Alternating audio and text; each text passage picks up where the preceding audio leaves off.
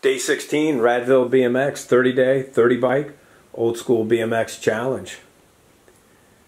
Today, Sweet 16, we get to show little eye candy from 1986. This is the GT Pro Performer, powdered finish in Glo Pink. Let's get into it. So lots of things going on here with this bike. Some right, some wrong, some could be better, and some will just have to accept for the moment. But a great bike. Powder job on this is just absolutely fantastic. If it was a nice sunny day out, we'd be showing this outside and letting it pop. It's just really reflective, and love the neon for the 80s here on today's post. So let's go through it. From the ground up, we have GT tires, old set from, not sure if late 80s, probably with that tread pattern. Could be 90s, not too sure, but not repop either. So these are nice. Got the tan gum walls on them in good shape. Inside we have 6-star OGK mags made for GT. So this year in '86 they started moving away from the Skyway over to the OGK mags, and these look great on the '86. Coming up to the midsection, so here's probably our first ding on it, but we're going to give it a pass just because these cranks are so nice, great to pedal. But these are repop, and these cranks really weren't out until '87.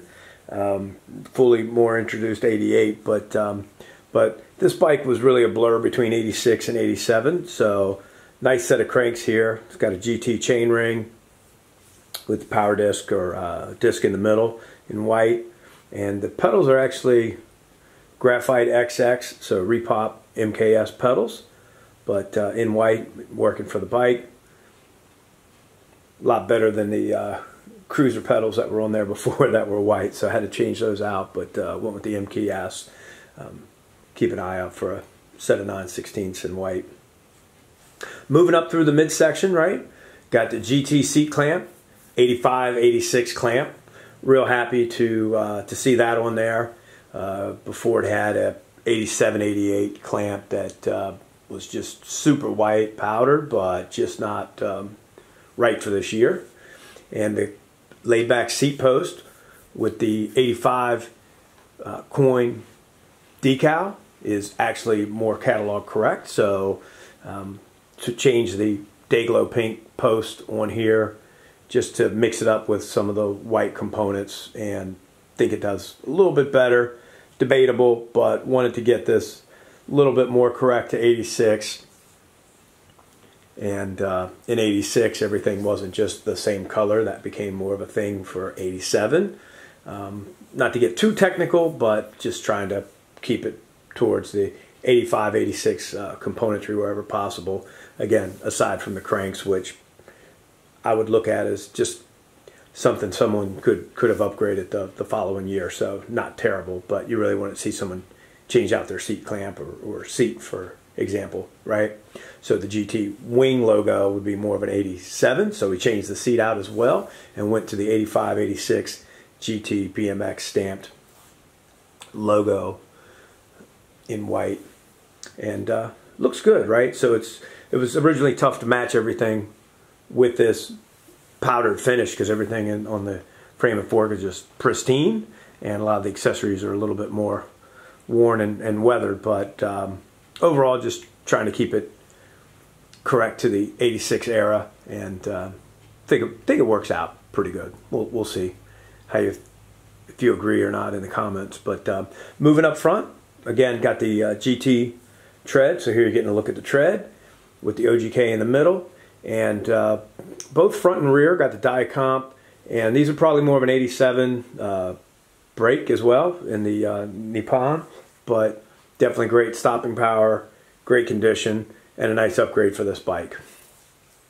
Moving up through the headset, got GT FSA headset here.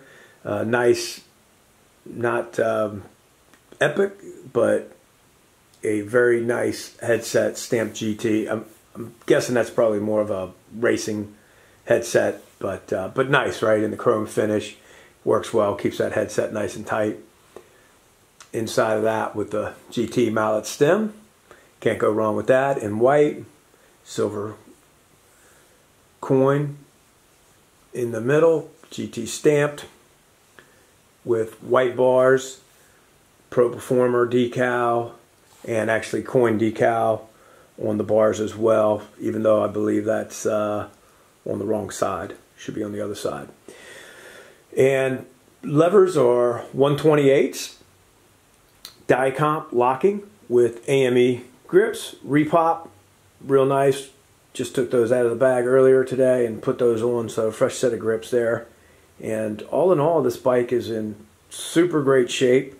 Definitely carpet queen, eye candy, beauty. But it's fun to take outside, right? Especially on a nice sunny day. It's going to get some good looks. It's going to reflect that sun more than you can see popping here today. That's a little bit more of a bubblegum backdrop behind it with hot pink on the table. So you can see it kind of bouncing off of there. We'll get some close-ups here in the quick edit follow-on video so you can see some of the highlights of it. It's stamped 4130. Like I said, it's Japan made, 1986, so it's got a G6 serial number on it.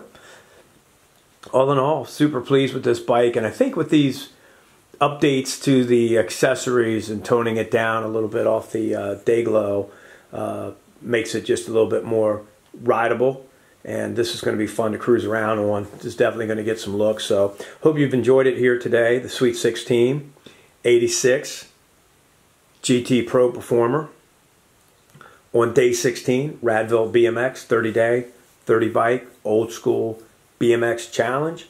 Thanks so much for tuning in. Hope you've become a subscriber, and we appreciate you taking a tour with us today.